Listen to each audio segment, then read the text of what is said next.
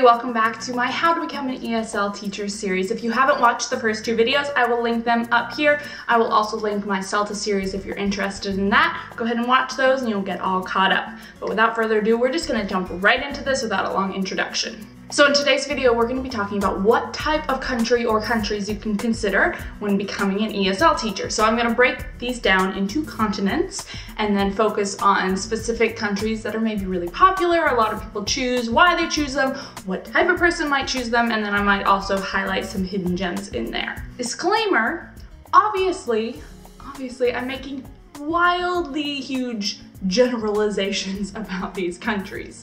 Obviously, they're going to have a whole bunch of different type of ESL jobs, but I'm just going to be focusing on kind of the most common, the most popular, the average job. So I might say, if you go to Africa, you're going to be mostly doing, volunteer work. However, you might comment down below and be like, excuse me, I make like $150,000 as an ESL teacher in Africa. That's awesome if that's you, but that is not normal. So I'm just going to be talking about the average job for the average ESL teacher with average experience and average certifications, okay? So don't get all mad, but I would love to hear from you guys in the comments down below what type of ESL job you have so that we can all share the knowledge, okay?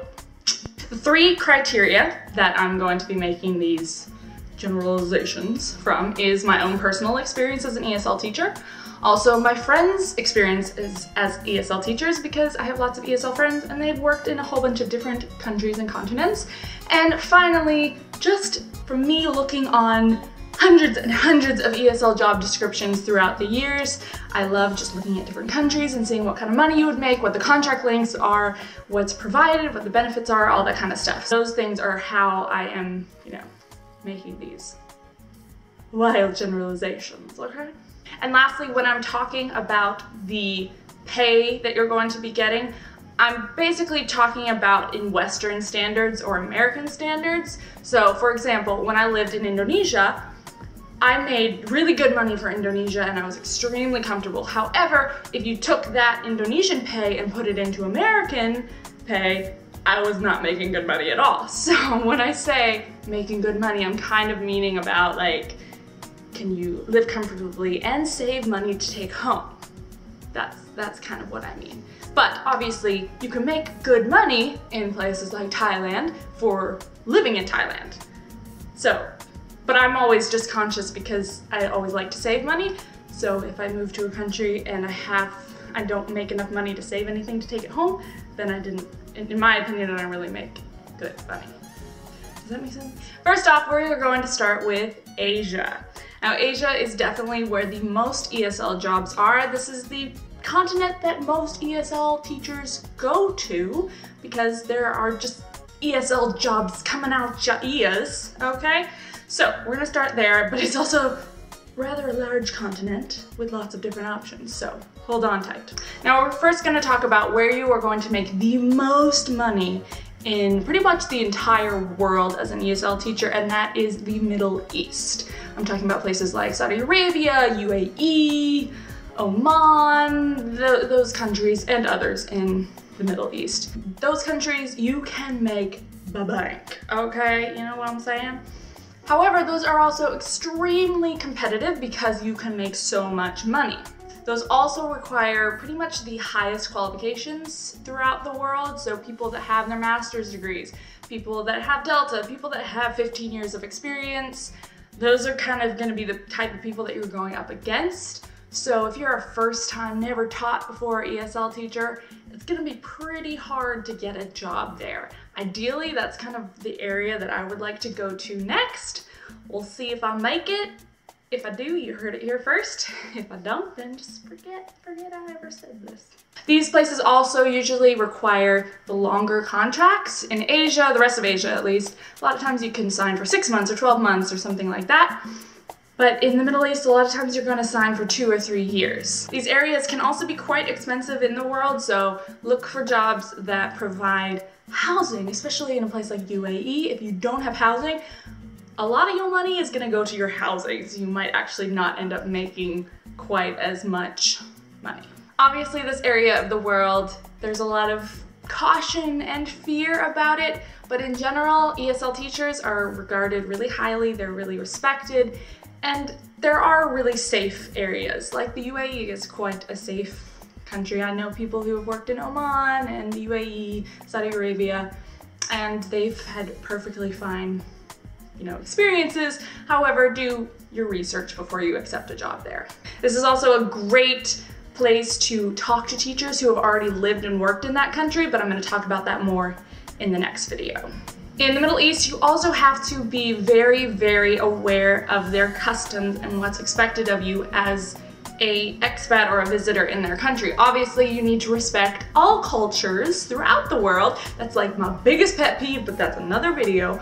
But especially in the Middle East, I want to talk to us ladies real quick. There's a lot of expectation about modesty when it comes to women, and that is something you have to be able to respect. There's not going to be many people that are like deciding between Thailand and the Middle East, because that's not really going to kind of be the same type of person. So if you're going to go to the Middle East, you need to be very aware of what's going to be expected of you, and you need to respect their culture. Elsewhere in Asia, you can still make a lot of money. You can make a lot of money in Japan, you can make a lot of money in South Korea, you can make a lot of money in Hong Kong. Usually, those jobs in those countries also offer housing, which is really helpful, because places like Hong Kong, which is the most expensive housing market in the world, if you're not provided housing, then probably don't do it, because you're not gonna have any money at the end of it.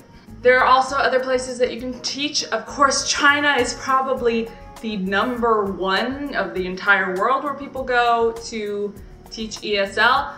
Some people love it. I have friends who lived there for years and taught in China. Some people hate it. I don't think I'd want to live and teach in China just from visiting.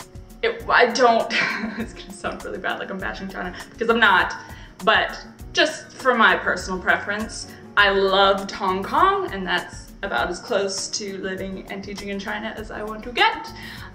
But don't take my word for it. I have, as I said before, I have friends who loved it.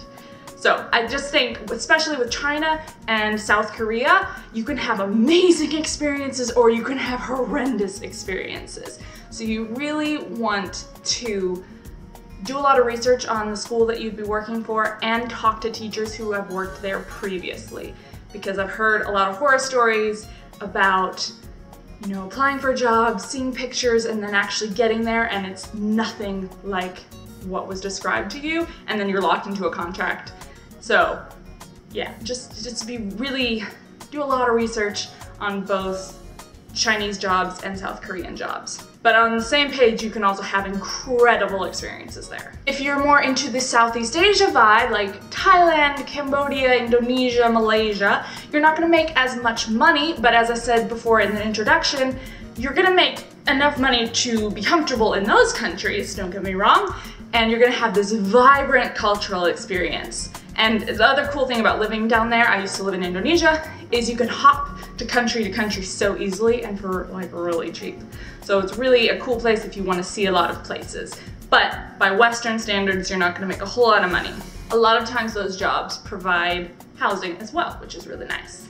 Next, we're going to touch on Africa. This is probably going to be really, really short because there are not as many ESL jobs in Africa as I would like.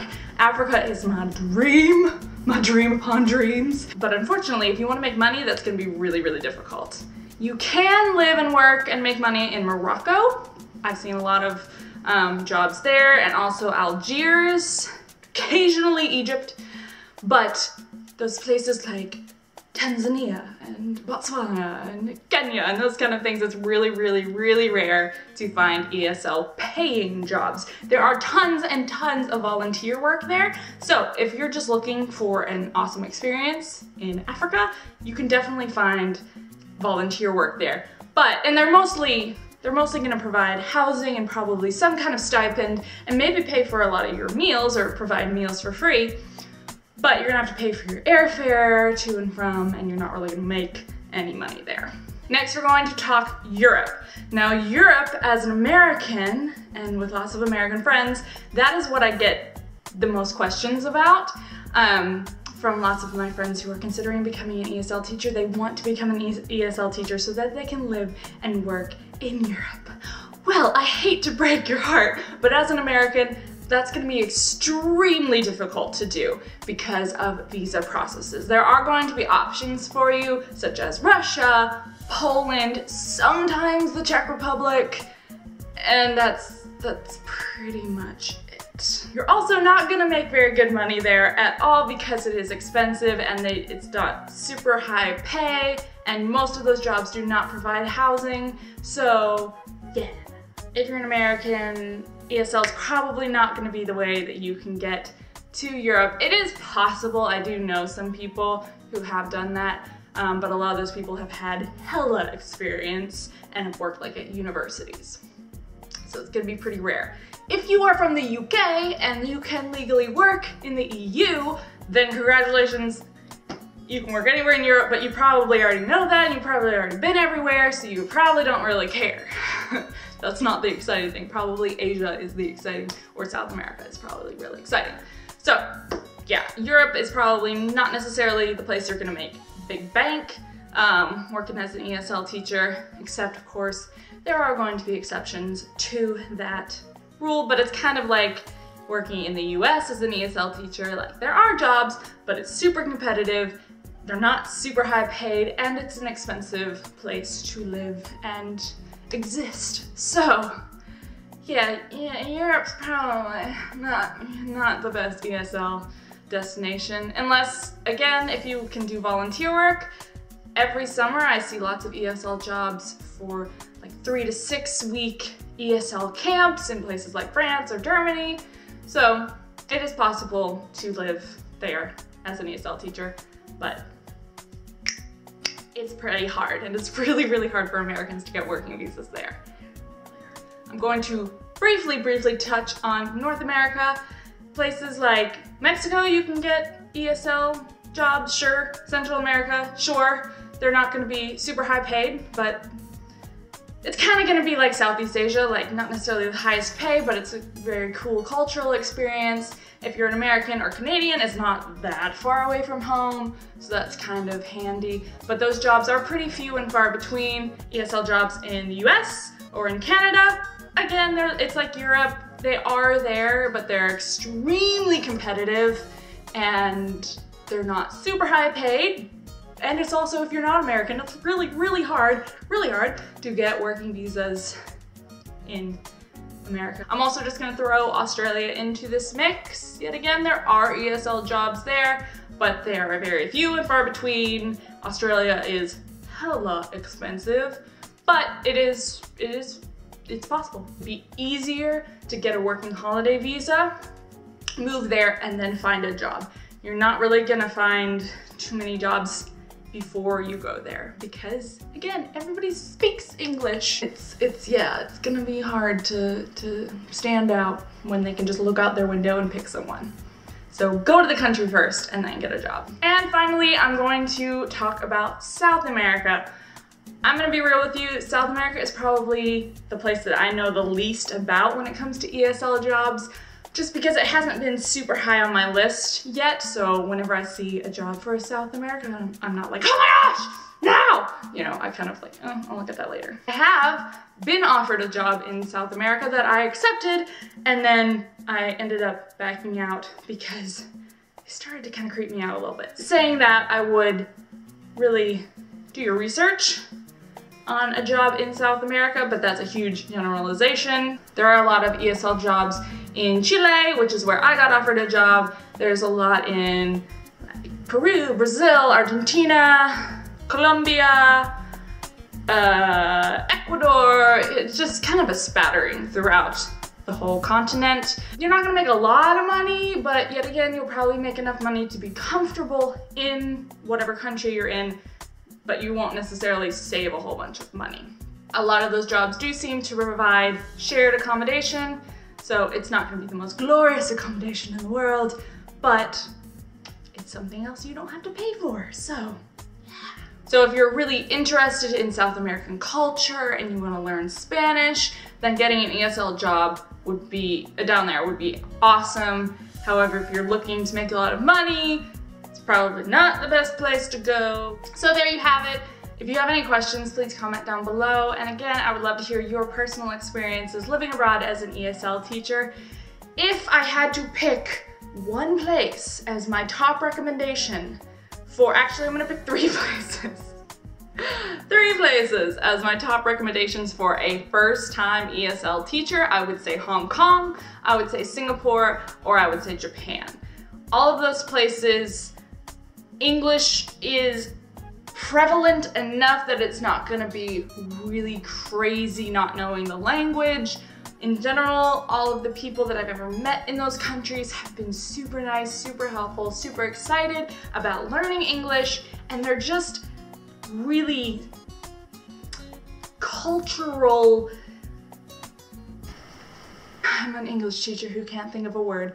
Cultural bombs. Basically, if you're interested in living in a country that has a really unique culture, but it's not gonna be like absolutely terrifying, yeah, then those 3 countries I think are really, really good.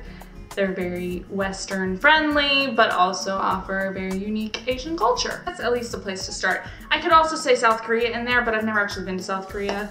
So I've been to North Korea. I wouldn't recommend working there. So yeah, I don't actually know as much about South Korea, so that's why I can't actually recommend that. But a lot of people have their first ESL job there. So I hope that you enjoyed this video, and yeah, I don't really have anything else to say. Next week is another part 4. What it is about, I don't really know. I think it's about the job process, maybe the interview or the application process. I have it all written down somewhere, and I'm just forgetting it because it's really, really hot in my room right now. Be sure to subscribe. I'm asking so nicely, so please subscribe. And please like this video. Please share it with your friends. I'm asking you so nicely.